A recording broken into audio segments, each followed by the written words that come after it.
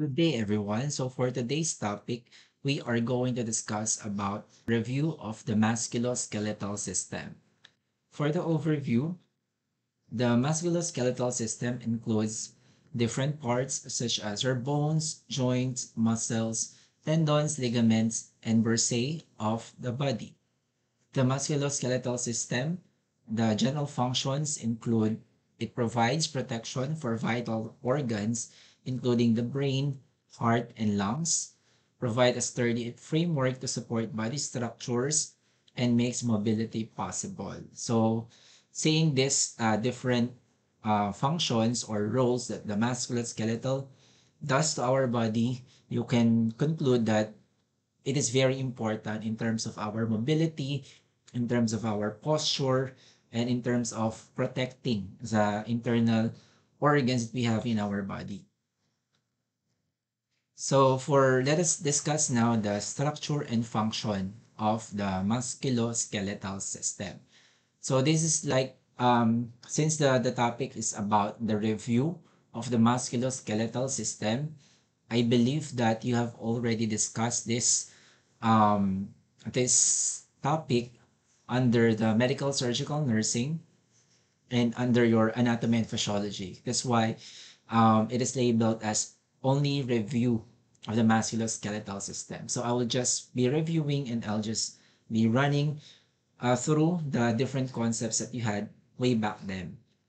So let's have the structure and function of the skeletal system. So first, bones. So in general, so these are the functions of our bones. So bones are support, protection of internal organs, voluntary movement, blood cell production, and mineral storage. So all these are performed by our bones. So we are talking about bones muna in this slide. So you can see the different explanation of these functions in the succeeding slide. So kindly read thoroughly na lang when it comes to this function. And then bones are constructed of, we have two main like composition or types of bones. You have cancellous, also known as trabecular or spongy, and its characteristic, it lacks the organized structure of a cortical bone.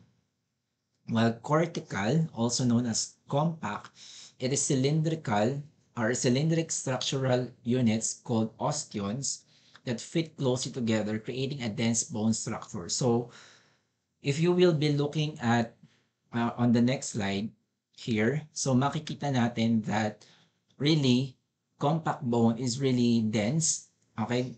For example, this is a long bone. Okay. So we get this small part here and then i-zoom natin and this is how a compact bone looks like. So very dense siya, very like very um, made up of collagen talaga, very compact kaya tinawag na compact bone. While on the other hand, for the spongy bone, kung makikita nyo, parang may spaces siya, right? Kaya nga tinawag din siyang trabecula or spongy. Parang it looks spongy. And it also contains red marrow for each like yung trabecula na yan.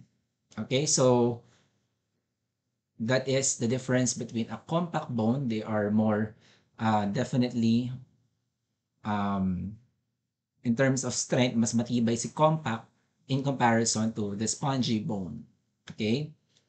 And then in this picture, another figure showing the osteon. Ito yung osteon na tinatawag for the compact bone. Later on, mas makikilala natin what is an osteon.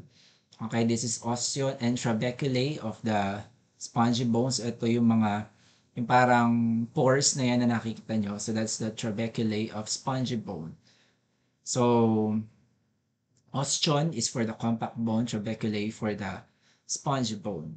And then another picture here, pag inangat lang natin tong isang bundle na to or fiber, osteon ang tawag natin. And then we have different parts of this osteon, which later we will be discussing. Okay, so another picture, ito, like, para mas ma-visualize nyo talaga. So this is the cancellous bone or the spongy or the trabeculae bone. Ayan, yung makikita nating maraming parang pores na yan, di ba? So that is your cancellous or spongy. While itong nasa side na to and this one on the other side, this is the cortical or the compact bone. Kita natin, di ba? Talagang compact siya and very dense. Okay. So next, we all know that there are 206 bones in the human body divided into four categories. So this division is based on the types of bones these are the types of bones according to shape. So you have long bones, for example, your femur, your humerus, and your tibia. And for your short bones, you have your carpals and tarsals. Flat bones examples are sternum, ribs, skull, and scapula. And regular bones, vertebra, mandible, ear ossicles, and sacrum. So these are the types of bones according to shape. So again, for adult, we have 206 bones. So for babies, they have like 300 bones. So nag-fuse together yung bones ng babies as they grow up until ma-reach nila yung kagaya na sa atin, sa adult, na 206 bones. Okay, so this is the figure of the four types of bone according to shape. So you have the long bone here. This is the humerus of the arm. So ito siya. So, pag zoom natin, ayan, long bone siya because it's lengthy. Then this one, if we zoom this, ayan siya. And then another zoom. So this is the short bone, which is a carpal of our wrist. Next here, in our sternum, so pag zoom, ito siya. So this is a flat bone. And then here, another one, this is, pag sinum natin, at the back, you have the irregular bone, which is our vertebra. So these are the types of bones according to shapes. Next, let's dive deeper somehow sa different types of bones. So let's start with long bones. So they are shaped like rods or shafts with rounded ends. So we have different parts of the long bones. The shaft is known as the diaphysis, and then primarily cortical bone siya. Kaya matibay yung shaft, yung diaphysis ng long bones. While the end of long bones are called epiphysis and primarily cancellous or spongy bone. So the epiphyseal plate separates the epiphysis from the diaphysis and it is the center for longitudinal growth in children. And in the adult, it is calcified. So para makita nyo, here is the example.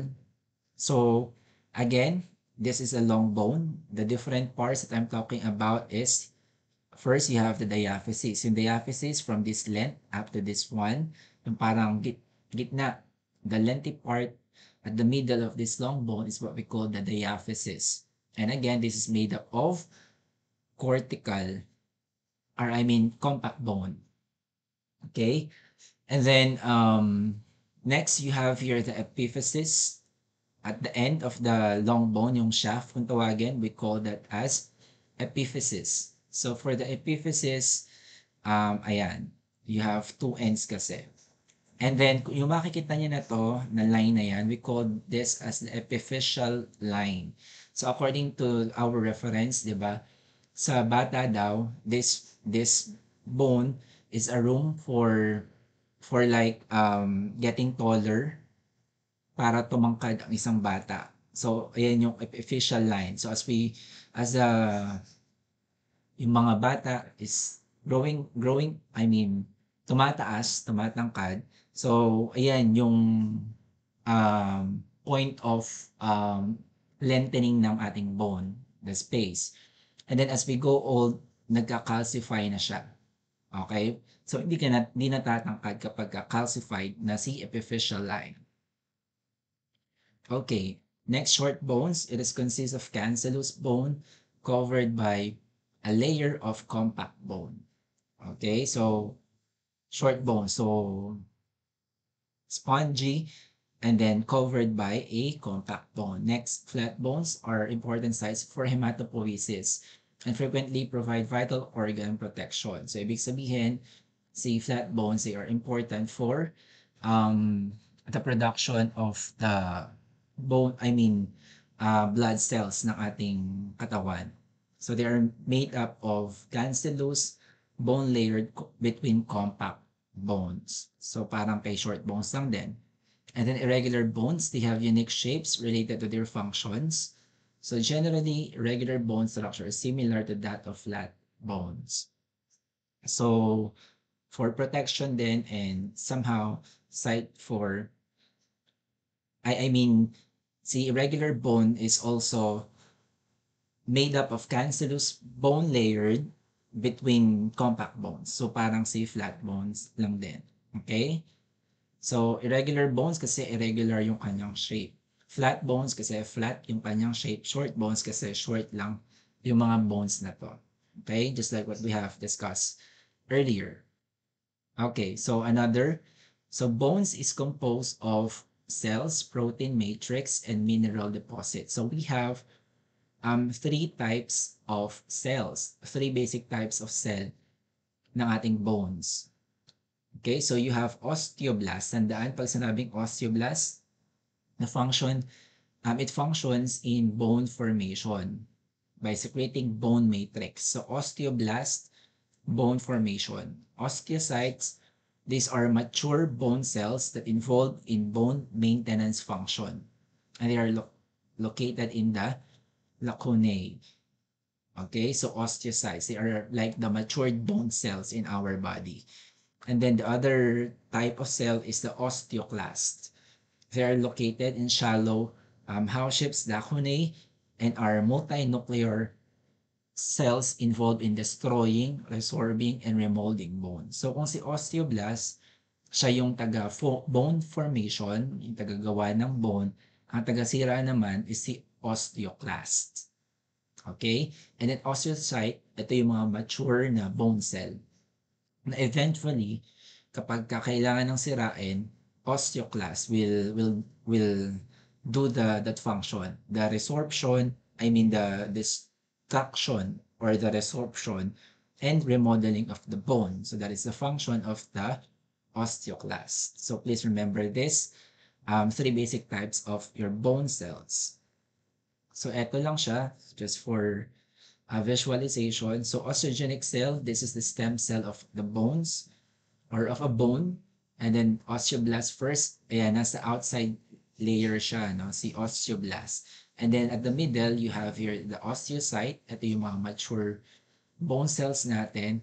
And then ito yung sa gitna. Ito yung mga sinisira na bones. Kaya, the cells that we have here, we call them as osteoclasts. Siya na rin yung nagre-remodel and nag-perform ng bone resorption if needed. Okay, so punta tayo sa microscopic structure of the bones. So the microscopic functioning unit of a mature cortical bone is the osteon or the Harvesian system. Okay, so the center of the osteon is the Harvesian canal, and around inside the Harvesian system, we also have lamellae, and then we also have lacunae containing osteocytes. And then they are nourished through tiny structures called canaliculi. So for us to visualize that, so ito siya, Harvesian system. So for example, this is our bone. So iaangat natin yung isang part ng ating cortical bone. Okay? And then here, ang tawag natin dito is the Harvesian system. And sa Harvesian system, we have different parts.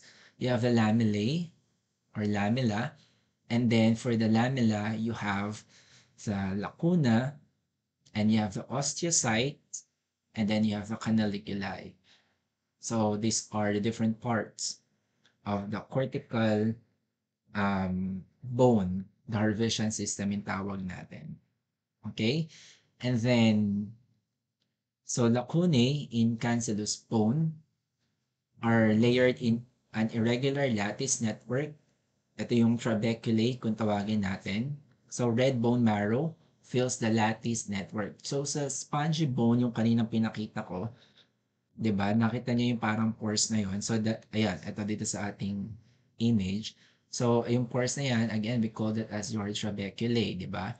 And then meron diyang mga red bone marrow that fills that lattice network. Covering the bone is a dense fibrous membrane known as the periosteum. So si periosteum, eto na siya. Yung pinaka-outer layer that covers this whole bone, we call that as periosteum. So ito siya. Periosteum. The one that covers this bone. So, dyan natin makikita si osteoblast. Okay, so that layer, si periosteum that is closest to the bone contains osteoblasts, which are bone-forming cells. Yung nakita natin kanina. Okay, and then, si endosteum naman is a thin vascular membrane that covers the marrow cavity of long bones and the spaces in cancellous bone. So, si osteoclast, ito yung resorption,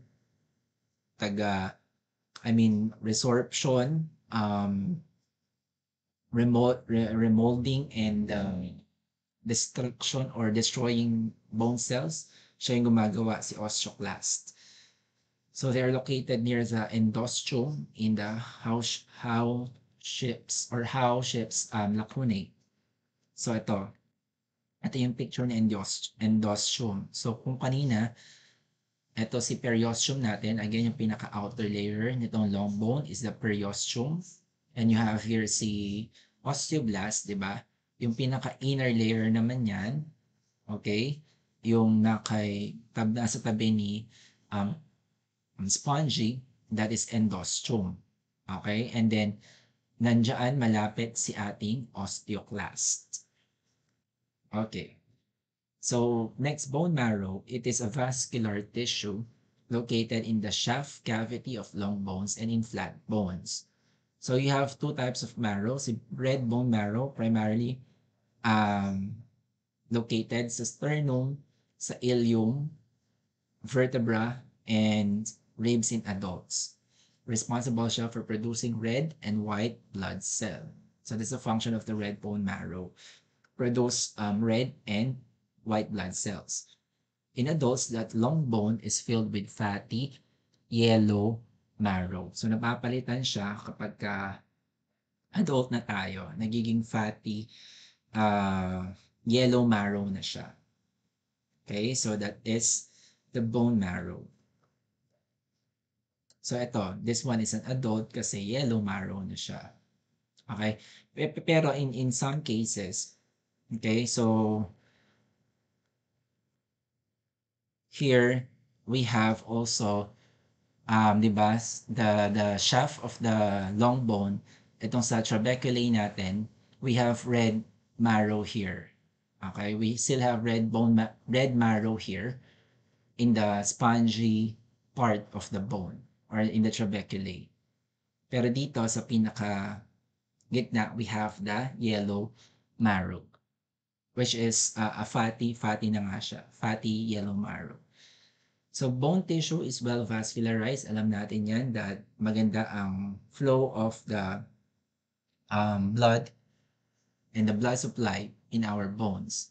So cancellous bone receives a rich blood supply through metaphyseal and epiphyseal vessels.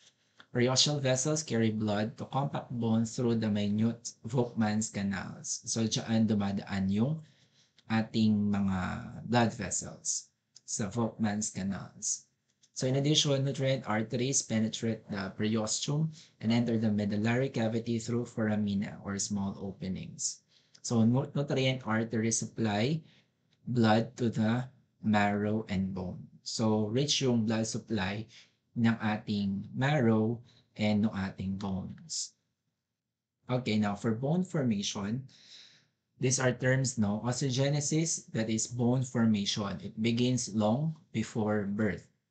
And ossification is another term. This is the process by which the bone matrix is formed and hardening minerals such as calcium salts are deposited on the collagen fibers. So yung pag-harden ng minerals um, and pagde-deposit pagde-deposit on the collagen fibers, we call that ossification. Pero yung bone formation, we call that osteogenesis. That is the process. Okay? Sige, next. So, let's talk about bone maintenance. So, bone is a dynamic tissue in constant state of turnover, resorption, and formation. So, we have different regulating factors that controls this bone resorption and formation. So, you have local stress, vitamin D, PTH, or the parathyroid hormone, calcitonin, and blood supply.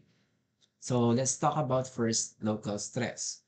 So local stress through weight bearing, it acts to stimulate bone formation and remodeling. So as we move, as we bear our own weight, so nai-stimulate yung bone formation sa ating katawan and remodeling. Kaya mahalaga yung paggalaw-galaw natin, yung movements ng ating katawan. So, yung mga weight-bearing bones natin in lower leg, for example, your tibia and your fibula, they are thick and strong. Without weight-bearing or stress, kung hindi tayo gumagalaw-galaw, as in, for example, prolonged bed rest, nakahiga lang, okay, limited yung movement, so the bone loses calcium, which causes resorption, or which is because of resorption and becomes osteopenic and weak. So, the weak bone may fracture easily. So, kapag ka hindi tayo, pag-less yung ating movements because of, for example, bed rest or a problem, medical condition, so, nagiging osteopenic tayo or nagiging marupok yung ating mga bones. Okay? And they fracture easily. So, that is the role of stress or yung weight bearing na ginagawa ng movements natin. Okay? Next, vitamin D, also known as calcitrol.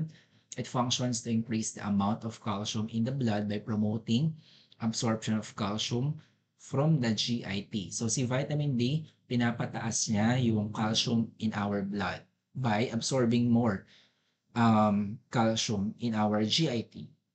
So it facilitates the mineralization of osteoid tissue.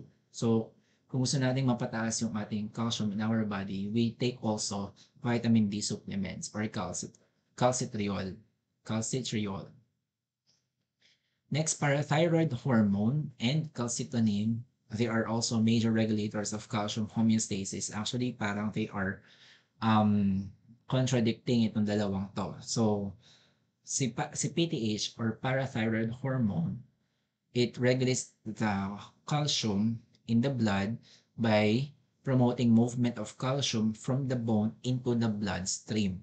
Again, ito yung movement of calcium mula sa bone going to the bloodstream. So in response to low calcium levels in the blood, increased levels of parathyroid hormone prompts the mobilization of calcium. So meaning, the purpose of parathyroid hormone is to increase calcium in our blood.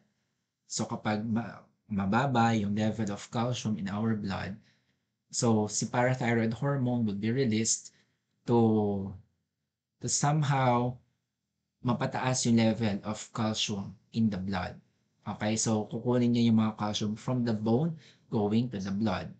Next, calcitonin on the other hand, it is secreted by thyroid gland in response to elevated blood calcium levels.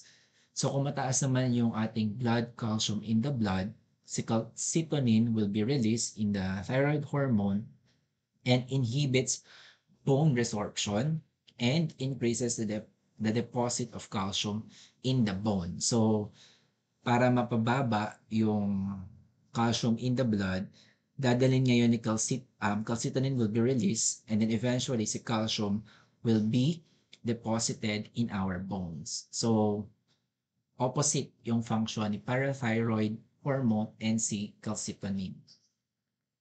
Okay, so they are regulators of calcium. Okay, next you have excessive thyroid hormone production, such as in Graves' disease, can result in increased bone resorption and decreased bone formation. So remember this, ano? Increased levels of cortisol have these same effects. So, for example, patients receiving long-term synthetic cortisol or corticosteroids, kapag sila ay nagagamot, long-term nilang tinitake tong cortisol or corticosteroids. So they are, an example of corticosteroid is prednisone. So they are at increased risk of steroid-induced osteopenia, kung tawagin natin. And when we say osteopenia, this is the loss of bone density that may result in fracture. Okay? Madaling ma-fracture yung mga nagte-therapy long-term ng corticosteroid or cortisol. So, remember that. Next, growth hormone naman, it has direct and indirect effects on skeletal growth and remodeling. So, si growth hormone, it produces insulin-like growth factor 1, which accelerates bone modeling in children and adolescents. So, somehow, it stimulates the liver and then produce an insulin IGF-1 kung tawagin, which accelerates, pinapabilis niya yung bone modeling para sa mga bata. Okay, so that's for the growth hormone. So growth hormone also directly stimulates skeletal growth in children and adolescents. So kaya somehow, 'di ba, meron tayong nakikitang products na pinapainom ng growth hormone because somehow it stimulates the skeletal growth in children and adolescents. Okay, so sex hormones naman such as estrogen and testosterone. So estrogen, it stimulates osteoblasts and inhibits osteoclasts. So therefore, si estrogen, bone formation is enhanced and resorption is inhibited. So kailangan, especially sa mga girls, kailangan nila yung estrogen for bone formation and to inhibit uh, bone resorption.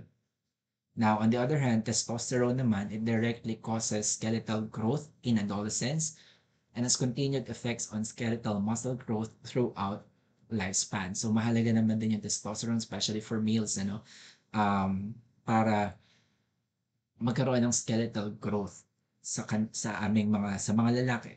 Okay, so the testosterone converts to estrogen in adipose tissue, providing an additional source of bone-preserving estrogen for aging men. Kaya, hindi masyadong common. Although, may effect din into some extent, pero hindi madaling, like for example, magkaroon ng osteoporosis sa mga lalaki compared to women. So mamaya mapag-usapan natin what are different gerontologic changes na nangyayari as we advance in our age. Okay, so blood supply to the bone also affects bone formation. So with diminished blood supply or hyperemia, congestion, osteogenesis and bone density decreases or decrease. So bone necrosis occur when the bone is deprived of blood. So bihira naman ito, no? Yung alam naman natin, vascularized talaga yung bone. Unless meron talagang problem that inhibits blood supply in a certain part of the bone. So physical activity, particularly si weight-bearing activity, kagaya na nasabi natin kanina, acts to stimulate bone formation and remodeling. So bones subjected to continued weight-bearing tend to be thick and strong, such as yung ating tibia, di ba? Yung ating lower limb bones. So they are thick and strong because of the weight-bearing activities na ginagawa natin. Okay? So people, kagaya ng sinabi kanina, weren't able to engage in regular weight-bearing activities. Yung mga nakahiga lang, yung mga may physical disabilities, they have increased bone resorption from calcium loss and their bones become osteopenic and weak. Okay, kaya mahirap talaga yung mga naka-bed rest or yung mga may limited mobility or yung may mga physical disabilities kasi talagang affected yung kanilang buong, I mean, their bones in their body. Okay, so note, so dito we have the difference between weight-bearing activity and weight resistance exercise. So weight-bearing activity, ito yung activities which supports bone maintenance. This is any activity done while a person is on his or her feet that works person's bones and muscles against gravity. So for example, ng ating weight-bearing activities like walking, playing tennis. So basta you are on your feet, okay? And then bones and muscles against gravity. Kaya weight-bearing activity. Weight resistance exercise naman.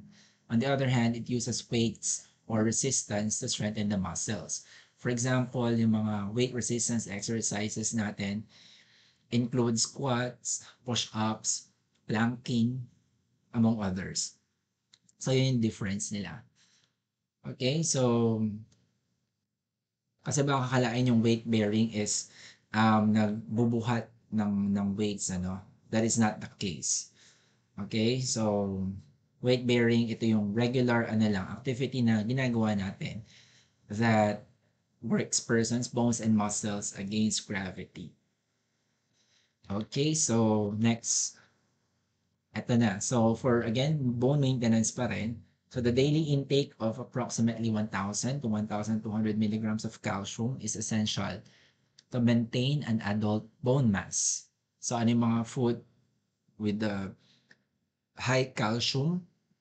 So we have low-fat milk, okay? You have yogurt and cheese. Ano pa yung other foods na with added calcium? Orange juice, cereals, and bread. So that's for calcium. For vitamin D, it plays a major role in calcium absorption, di ba? Kagaya ng discuss natin kanina. So young adults need a daily vitamin D intake of 600 IU, whereas adults aged 50 years and older require a daily intake of 800 to 1,000 IU. So mas mataas to ensure good bone health. So this is for vitamin D. So ano-ano yung mga sources of vitamin D? Includes vitamin D fortified milk, cereals, egg yolks, saltwater fish, and liver. So laging goes hand in hand itong si calcium and vitamin D. Okay, now let's talk about bone healing. So once tayo ay na-injured, nagkaroon ng fracture, nagkaroon ng problems in our bones, so definitely our bone has the capacity to heal, to self-regulate and to compensate for the for the fractured or for the wound that occurred. So fracture healing occurs in, we have the bone marrow, in the bone cortex, in the periosteum, and adjacent soft tissue. So dyan nangyayari yung bone healing sa ating parts of the bones. So now we are going to discuss the three stages of um, bone healing, the three stages of bone healing. So first you have the stage 1. This is called the inflammation phase. So kapag nagkaroon ng fracture, definitely stage 1 muna yan. So the body's response is similar to that after injury or elsewhere in the body. So nagkakaroon ng bleeding sa injured tissue, sa injured bone, and local vasoconstriction occur. Tapos magkakaroon ng hematoma at the site of the fracture. Cytokines are released, initiating the fracture healing processes by causing replicating cells known as fibroblasts to proliferate, which in turn causes angiogenesis to occur. Angiogenesis, that is the growth of new blood vessels. So this phase of the healing process is typically the most painful for the patient. Again, stage 1 sa inflammation phase, definitely most painful siya kasi nga there is an inflammation. So in this figure, ayan. So this is the inflammation phase. Itong unang tatlo, ayan. So it's like the inflammation phase. So here, ayan, nagkaroon ng hematoma, nagkaroon ng thrombosis in vessel. Ito yung na-fractured na bone. Okay, so ayan, totally nabali siya. And then, pero the periosteum is intact. Okay, yung parang pinaka um, cover or layer niya is intact, pero the bone itself is nabali. So, ayan, there is a hematoma, there is a bleeding, and then thrombosis in vessel. So that is within hours to days. That is the inflammation phase, itong tatlo to, no? And then inflammatory phase begins within 48 hours. So nagkaroon ng inflammatory cells fibering and organizing the hematoma.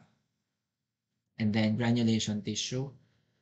So fibroblast, there's the presence already. And then ito yung angiogenesis, formation of new capillaries. Okay, so collectively itong tatlo na to will be under the inflammation phase stage 1.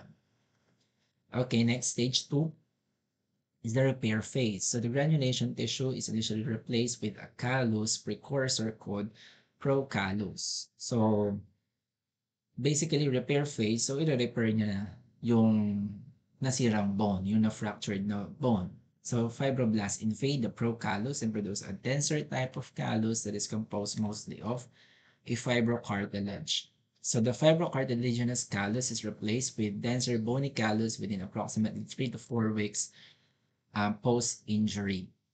And then lamellar bone then forms as the bony callus calcifies months post-injury. So ito yung ating um, dalawang figure for the repair phase. Okay? For the stage 2 or the repair phase. So makikita nyo, ayan.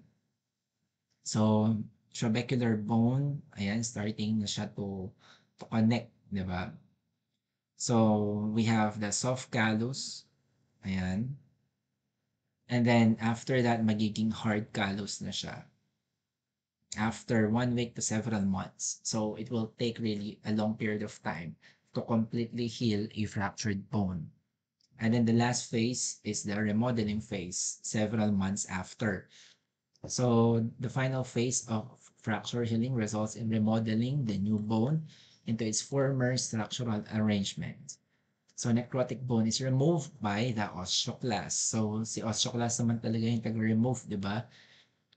Resorption, destroying, and removing of the necrotic tissue or bone.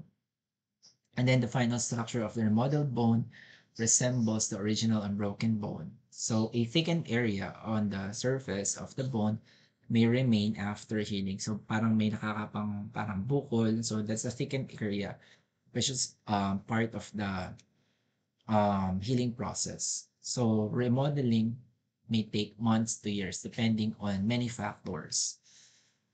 So ito na si remodeling, several months after. Okay, so that is the bone healing. Okay, the 3 stages of bone healing. Okay, so next, so we're done with the bones. Next, we are going to discuss another major subtopic is the articular system. So ano yung parts ng articular system? First, we have joints. So pag sinabing joints, this is the junction of 2 or more bones, also known as articulation. Other book, ito yung definition ng joints. It is a joint is a place where the ends of 2 bones are in proximity and move in relation to each other. Okay? So we have 3 kinds of joints. Synarthrosis joints, fibrous joints kung tawagin din, they are immovable, such as the skull sutures. Next, amphiarthrosis joints, also known as cartilaginous joints. They allow limited motion. Okay? So, examples are vertebral joints in our vertebra and the symphysis pubis. And then diarthrosis joints or synovial joints, they are freely movable joints. So, ayan. So, these are the different types of joints. So, no movement at all pag fibrous kasi they are made up of fibrous tissue. Cartilaginous, only some movement. And then, synovial joint, ayan. So, full yung ating movement. Again, joints, this is where two bones meet, two or more bones meet, or the junction of two or more bones. Or they are in proximity. They are close to one another. So that is a joint. Okay, so such as for this one. For example, this one. So this is the bone and another bone. So they are in proximity and they are um they we call this as articulation or joints. Okay, so there are several types of diarthrosis joints or yung ating synovial joints. Alam na yun na to, na-discuss to in your fundamentals and in your MS. So I just ran through it. Ball and socket joints, you have your hinge joints, saddle joints, pivot joints, and gliding joints. And then I just included here the yung joints na yun, the movement, examples, and the illustration. So I'll leave it up to you. Okay, and then so the ends of the articulating bones of a typical movable joint are covered with smooth hyaline cartilage. So we have hyaline cartilage. I will show you later. So a tough fibrous sheet called the joint capsule surrounds the articulating bones, and then the capsule is lined with a membrane, the synovium, which secretes the lubricating and shock-absorbing synovial fluid into the joint capsule. So ito yung bumubuo sa ating joints. Okay? So therefore, yung bone surfaces are not in direct contact. Hindi talaga directly magkadikit yung dalawang bones na yon. Okay? We have these different structures, the hyaline cartilage, among other cartilage. So, tingnan natin. Ito siya. Okay, so for example, this is a bone and another bone. So, siya yung, we call this as joints, right? And the articulation. And then you have here the articular cartilage. So, they have their own articular cartilage. So, ito yung tinatawag natin joint capsule. Okay? So, naka-capsule yan. Itong joints na yan. They are parang enclosed with a joint capsule. And then, in that joint capsule, we have the synovial membrane. And then, definitely, sa loob na yan, meron tayong synovial fluid, okay, which fusions the joints and lubricates and for shock absorbing yung synovial fluid na yan. Okay? So, ayan yung ating structure for the joints. So, this is a cartilage. You have the joint capsule, the membrane, and then synovial cavity, and then the synovial fluid. Okay? So, continue. So, cartilage. Now, let's talk about cartilage. So, it is a main type of connective tissue seen throughout the body. So, it serves as a variety of structural and functional purposes and exists in different types throughout our joints, bones, meron din sa spine, lungs, ears, and nose. So, dito sa example natin kanina, ito yung cartilage, di ba? Articular cartilage yung sinabi natin. Pero we have different types kasi. Pero in this case, cartilage, and that is articular. Okay, articular cartilage. So a strong and smooth substance made up of chondrocytes or specialized cartilage cells that produce a matrix of collagen, proteoglycans, and other non-collagenous proteins. So that is cartilage. So We have three types of cartilage tissue. So you have the hyaline, elastic, and the fibrous. So, ito muna, elastic tayo. Sa elastic cartilage, this is more flexible than hyaline cartilage. Okay, it contains both collagen and elastic fibers. Kaya nga elastic cartilage somehow medyo flexible siya. It is found in your ears. So, yung nasa tenga natin na yan, that is an elastic cartilage, di ba? Pwede siyang ma-flex or, it is flexible, di ba? Pwede mong i-pinch, pwede mong paglaruan. And then, you have the epiglottis and larynx. So that is an example of elastic cartilage.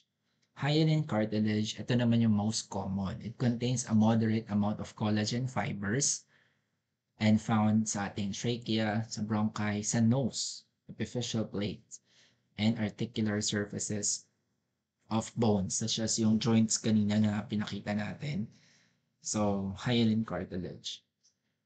And then, fibrous cartilage or fibrocartilage, ito mostly collagen siya and is a tough tissue that often functions as a shock absorber. So, very limited yung movement kay fibrous cartilage natin.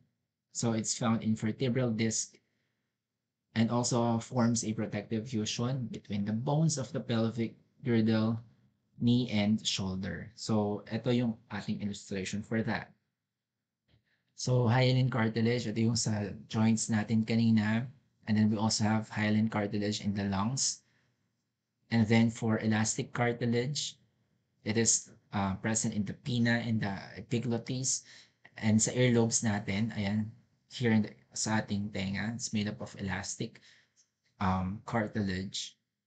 And then you have the fibrocartilage, such as in our invertebral disc.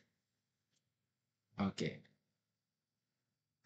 So, again, nasa articular system tayo. So, we are done with joints. We're done with cartilage. Next, we talk about ligaments. So, ligaments are fibrous connective tissue bands that bind articulating bones together. Other definition, it connects bones to bones. For example, tibia to femur at knee joint, and they have higher elastic content than tendons. So, para mas makita, ito yung ating ligaments. Ayan, yung parang bumabalot na yan sa ating bones.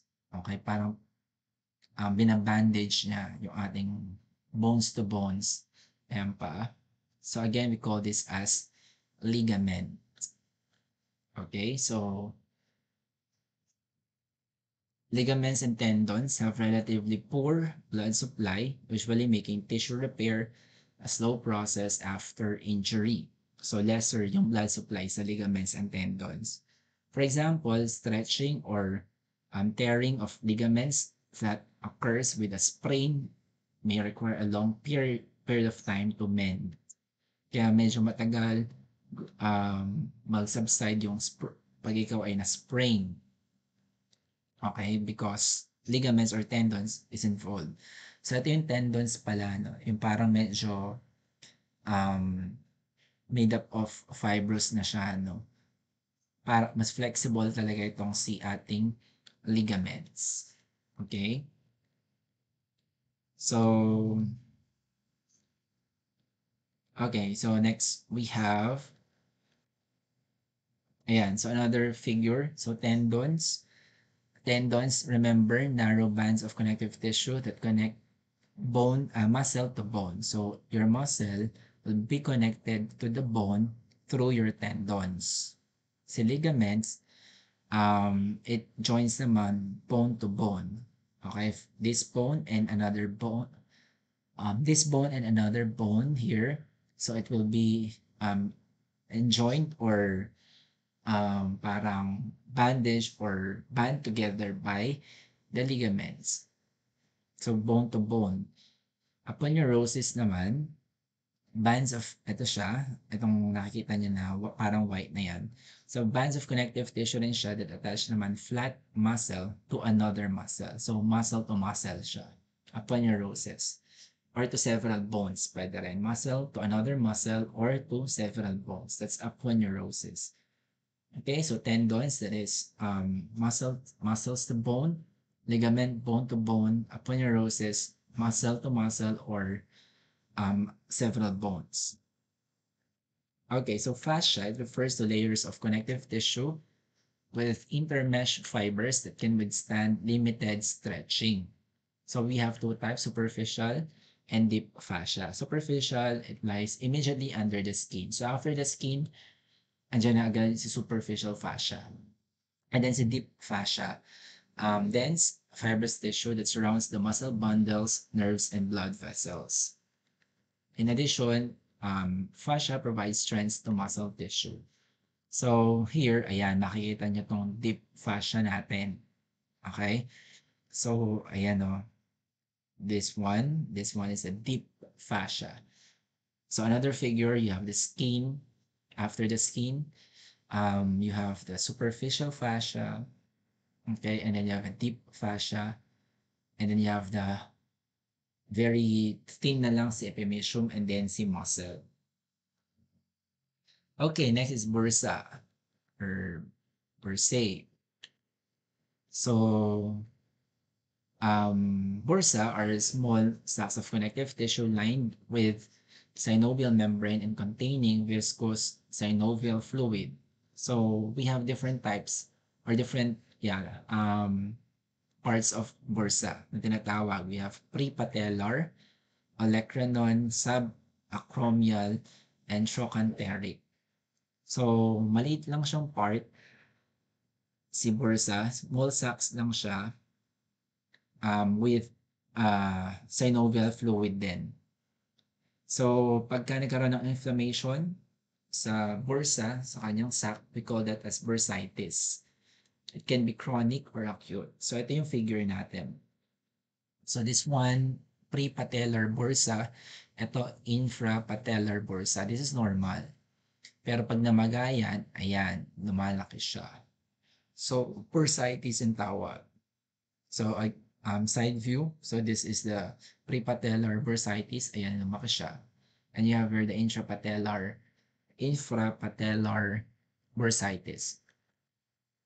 So, commonly, nasa patella siya, sa olecranon, sa acromial, and trochanteric. Okay, and then let's talk about, so na-discuss na natin si articular system in different structures such as ligaments, cartilage or joints, bursa, fascia, and then na-discuss na rin natin si bones. Next part of the musculoskeletal system is definitely your skeletal muscle, the muscle system itself. Muscles na tayo. So muscles again are attached by tendons or aponeurosis to bones, to connective tissues or other muscles, soft tissue or skin. So we have three types. Alam niyo na to. We have our cardiac muscle, this for the heart, smooth muscle for like the walls of the GIT, arteries, airways, urinary bladder, and uterus. Skeletal muscle, this is straighted, voluntary. At ito yung focus natin, si skeletal muscle. Okay, something that the muscle that we can control. Okay, so skeletal muscle. So we have kung kay bones, we have the um periosteum, endosteum. So ganun din si muscles. So the outer layer, you have epimysium, and then you have perimysium, and you have endomysium. So eto siya. So epimysium, perimysium, and endomysium. Epi, laging pinaka-outer, peri, and then endo. So eto siya, yung pinaka-outer na yan, that is your epimysium, yung buong covering na yan. And then this one naman is the perimysium, ang covering, parang nakabundle siya. And then si endomysium, ayan, individual na yun. Okay? So this one, another view, epimysium, ito. Perimysium, ayan, bawat bilog na yan, meron siyang sariling perimysium. And then dito, si ating endomysium. Okay, for the skeletal muscle contraction, I will just flash it. Okay, I will just leave it up to you for your readings, how a muscle contracts, how a muscle moves. Okay, so ayan siya. I provided the readings here and other information. Okay, so together with the use of energy, the use of ATP for a muscle to contract or for a muscle to move. Okay, so now let's talk about two types of muscle contractions. You have isometric contraction and isotonic. Pag sinabing isometric contraction, this is important. So the length of the muscles remains constant, but the force generated by the muscles is increased. Again, isometric, yung length ng muscle is constant, hindi na bago. Pero yung force na na-generate ay nag-increase. An example is that when you push against an immovable wall, 'di ba? Pag pinupush mo yung immovable wall, hindi naman nagmo-move yung iyong muscle length, 'di ba? It remains constant pero yung pressure or yung force na na-generate mo is increasing. So that is an example of an isometric contraction. So repeated contractions make muscles grow larger and stronger. So that is the importance of isometric contraction. While isotonic contraction naman, characterized by shortening of the muscle with no increase in tension within the muscle. So kabaligtaran siya ni isometric contraction. Sa isotonic, there is a shortening of the muscle length and then without any increase in the force or tension sa muscle. An example is when you flex your forearm, that is isotonic. And actually, normal activities and many muscle movements is a combination of isometric and isotonic contractions. For example, during walking, yung isotonic contraction doon is the result of the shortening of the leg, and isometric contraction causes the stiff leg to push against the floor. Okay, so here for the muscle tone, so the terms lang din, no? So muscle tone or tonus is the state of readiness of the muscle to respond to a contraction stimuli. So muscle tonus or tone is produced by the maintenance of some of the muscle fibers in a contracted state. So eto, flaccid. So flaccid is a muscle that is limp and without tone and that is flaccid. Okay, pag wala siyang tone, um, and then limp siya, then that is what we call as flaccid. A muscle with greater than normal tone naman is what we call as spastic. A tonic naman kung soft and flabby ay nag-atrophy na yung muscle natin.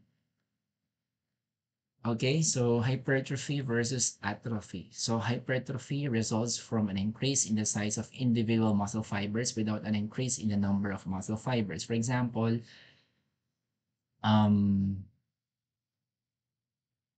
if you are exercising with weights, okay, ikaw ay nag-gym, ikaw ay nagbubuhat ng mabibigat, so nag-hypertrophy yung muscles ng mga nagpapalaki, di ba, ng muscle, yung mga nag-gym, malaki yung biceps, for example, because of continuous exercise, yung nagwe-weights siya, weightlifting, so hypertrophy yung tawag. So, the otherwise or the opposite is atrophy, the decrease in the size of a muscle. Pag hindi nagagamit yung muscle, hindi na siya, immobilize yung tao, hindi nagagalaw yung muscle, so nag-atrophy siya. Or atrophy, the decrease in the size of a muscle, such as sa mga aging population. Okay, so ito, mahalagang tandaan, bed rest and immobility cause loss of muscle mass and strength, sometimes referred to as sarcopenia. So remember, sarcopenia, the loss of muscle mass and strength. Nawala yung mass ng muscle nawala rin yung strength. So that is sarcopenia. Kapag ka prolonged bed rest or naka-immobilize si pasyente. So the patient can decrease the effects of immobility by isometric exercise of the muscle of the immobilized part. So we can suggest to the patient kapag, for example, naka-cast siya or naka-bandage, so we can suggest to perform isometric exercise. Pag sinabing isometric, di ba, hindi nagbabago yung length of the muscle, pero the force is being increased. Okay? So, example, quadriceps setting exercises, which is tightening the muscles of the thigh, and gluteal setting exercises, tightening of the muscles of the buttocks, help maintain the larger muscle groups that are important in ambulation. So, active and weight resistance exercises of uninjured parts of the body maintain muscle strength. Okay, now let's talk about gerontologic considerations. So, bone mass peaks at about 35 years of age. After that, magkakaroon na tayo ng gradual loss of bone. So again, 35 years old, you will reach the peak of your bone mass. Then afterwards, gradually, um, hindi na siya madadagdagan.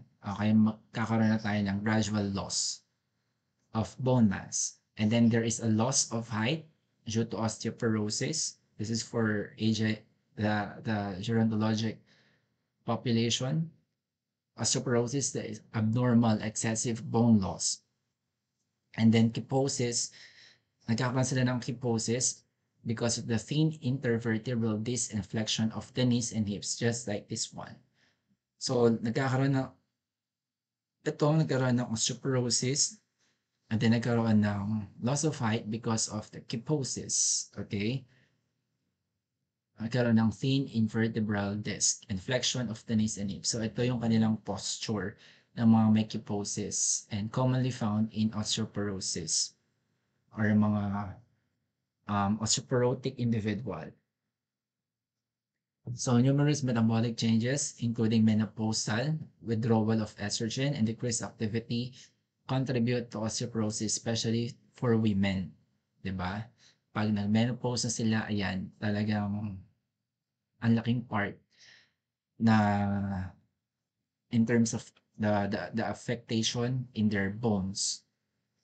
Okay, older people, collagen structures are less able to absorb energy, and then ligaments become weak. Okay, and then muscle mass and strength also decrease with aging. Muscle mass and strength also decrease with aging. Almost 30% of muscle mass is lost by age 70. So that's a big percentage, right? Aging can also bring changes in the patient's balance that's making the person unsteady, and proprioception or the awareness of self in relation to the environment is altered. And then the risk for falls also increases in older adult due in part to a loss of strength. Ito pa, so common sa kanila yung development of osteoarthritis because the articular cartilage degenerates in weight-bearing areas and heals less readily. So osteoarthritis, the inflammation of the joints. Okay. So joints enlarge and range of motion decreases. Muscle mass and strength are also diminished. And then there is an actual loss in the size and number of muscle fibers due to myofibril atrophy with fibrous tissue replacement. And then I just included here for your added readings, age-related changes of the musculoskeletal system, structural changes sa mga gerontologic population, functional changes, and different parts of the musculoskeletal system. So that concludes my discussion. I hope that you have learned something today. Thank you and God bless.